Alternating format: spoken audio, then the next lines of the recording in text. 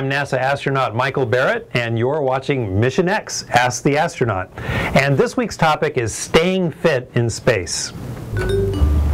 So we have a couple of questions from our friend Jake of Team Eaglets and Liam from the Cougars, and they're asking, how do we use our exercise machines in space without floating away? Do we have to strap ourselves down? And the answer is mostly yes. When you think about it, no gravity. Anything you put down is going to float away, including you. So when we get on a treadmill, we have to have something to hold us down with a force to make up for that gravity.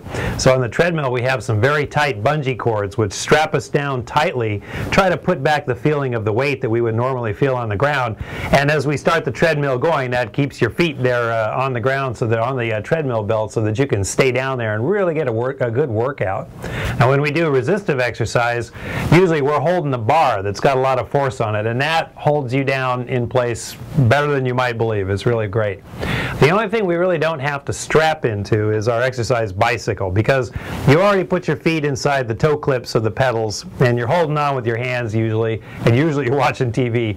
But anyway, that just keeps you in place just the way you would normally pedal a bicycle. Great question. So our friend Brian from the USA asks that if we exercise in space, do we burn the same amount of calories as we would on the ground? And interestingly, the answer is pretty much yes. We really look forward to our workouts, and we work really hard, whether we're on the treadmill or on the resistive exercise machine or on our bicycle. And we burn off calories up there just the same way that we would do down here. Now interestingly, our exercise time is only about 2 hours out of our day. And you may not think so, but on the ground, you're almost exercising all the time, because you're always working against gravity when you're walking or when you're carrying things, when you're sitting up. So we don't really feel that up there because we don't weigh anything. So we concentrate all of that loading to our bodies in that 2 hours of exercise time.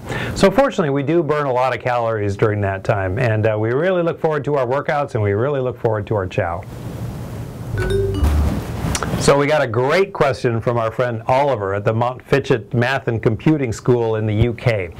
And he asks if you burn more energy in space than you do on the ground, or if it's the same. Now, you would think, because you're in weightlessness, nothing weighs anything, and we pretty much float around all day, that you would burn fewer calories. And that's what we first thought many years ago when people first started flying in space.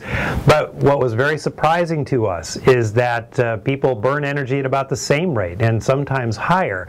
So when you're thinking about how much food to supply to people, you can't really allow for zero gravity giving you any break on that. You actually do burn energy up there just like you do down here, and so you have to make sure there's enough food to support that. Now for me, I was eating over 5,000 calories a day for the first several weeks in space, and I wasn't gaining any weight, just because of your body's needs up there. They're different than they are on the ground, but they definitely do need the energy. That means the calories, that means the food. You have to fly it, you have to store it, and you have to plan for that when you're planning a deep space mission. Great question. So another great question we got from one of our friends in France is, do you lose weight in space? And that's a very interesting question. Always when we flew people for long durations of flight, somewhere between a month to 6 months and even up to a year, the rule is that people would lose weight for the first few weeks. And they would lose maybe 4 to 5 kilos, and then they'd be steady at this new lower weight for the rest of the flight. Now what we find is, just like on the ground, your weight is a combination of the food you take in and the exercise you do to burn off that extra energy or those calories. And up there the balance is very different.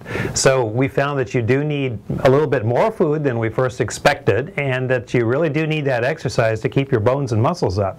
And if you eat well and you really do exercise well to keep your bones and muscles strong, then your weight can pretty much stay the same.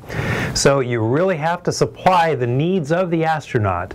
That means the food and the exercise to keep the weight the same. Otherwise, it does tend to drive down a little bit. People always do better if they can maintain their weights. So we're very careful about that.